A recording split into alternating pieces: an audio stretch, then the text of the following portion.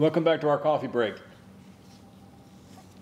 This is the time of year when we start reflecting back on everything that's happened and looking sort of toward next year, although some of you, maybe like me, maybe you're just a little too worn out to be thinking about next year right now.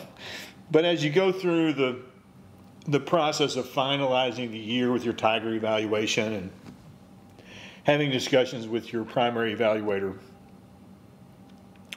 you're probably being asked to reflect on some of the things you did this year. What went right? What went wrong? What do you think might be something you want to improve on next year? And I've been doing that as well. And I got a few things right, and I got maybe more things wrong. But, you know, my first year in the SLC and trying to feel my way around and get to know everybody, I think the year's turned out better than 50 out of 100. But there are two things that I know that I want to work on next year. And so I'm just going to state it out here now. And for those of you who are in my SLC, you hold me accountable. Bring me back to this video if I don't try my darndest to do at least these two things. First of all is we've got to end the kids who decide that they can come to school at 9 or 9:30 in the morning. That's just got to end. School starts at 8:25 and these kids need to be in a classroom at 8:25. And I don't know yet what I'm going to do about it, but I do know that I'm going to track it a lot closer than I have been for the kids in our SLC. 10th, 11th, and 12th grade, and those phone calls home to parents will start very early in the year. The repercussions of their lateness is going to be made known to them very early in the year, and we're going to do our best to get kids out of our hallway and into classrooms. That's the first thing. And that, you know, that comes across as I say it out loud.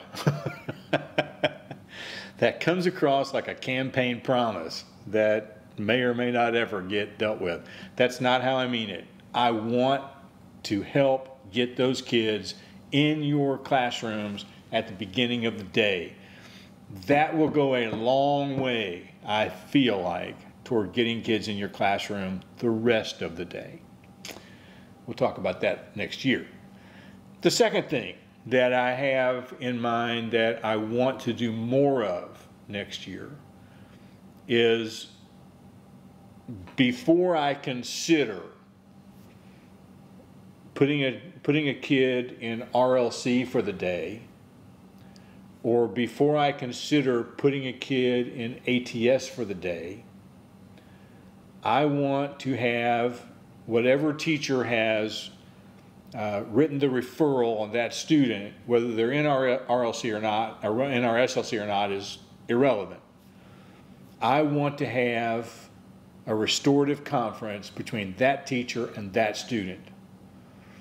And I want that restorative conference to start with one prerequisite. Before anything else, the teacher is there to listen. 7 Habits of Highly Effective People. Seek first to understand before you worry about being understood.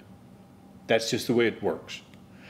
And a lot of times, I feel like we can resolve some issues very early on if the student feels heard and has the opportunity to listen to the teacher's side of the equation.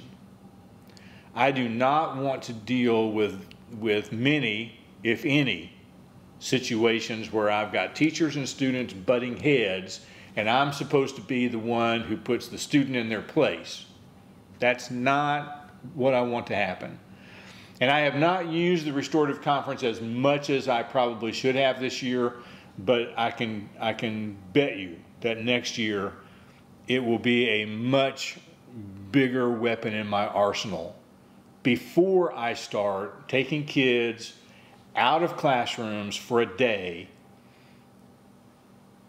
over certain things. that's my goal. Now, other administrators may not do this at all. I'm not talking about them. I'm not talking about anybody but me and the kids who are under my charge in FulCom. So those two things, that's the reflection that I have so far. I probably will come up with 15 other things over the summer, but these are two glaring things that have hit me in the face at the end of this year. And I would not be doing myself any favors if I didn't attempt to tackle both of these issues. We're almost there, and you're almost finished getting coffee time videos from me. We'll see you next week.